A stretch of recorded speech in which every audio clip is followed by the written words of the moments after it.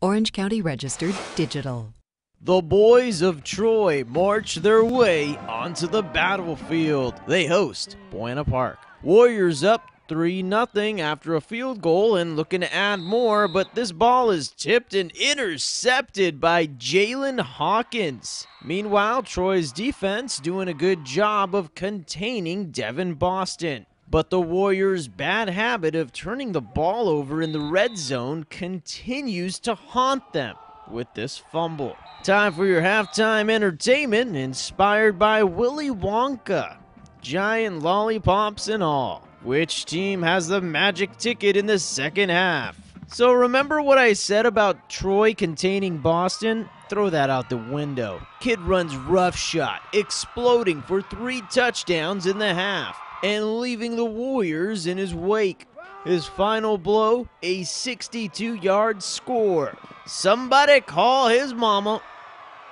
Buena Park wins it 34-16. It's not your mom and dad's Buena Park.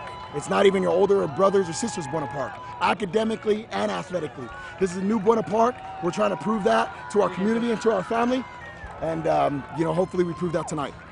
Well, basic coverage, cover 3. Coach told me before the game we're going to throw the ball a little more than we usually because, everything's spaced out. We're going to give it to our athletes. So that's basically was the game plan, to throw the ball more.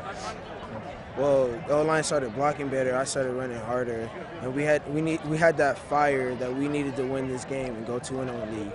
Buena Park was shut out at the end of the first half, with the county's leading rusher Deven Boston only supplying 48 yards on the ground. In the second half, a totally different story. Deven Boston rushed for 158 yards and a couple scores. When I asked Boston after the game what was the difference between both halves, he said, "I play better when I'm angry."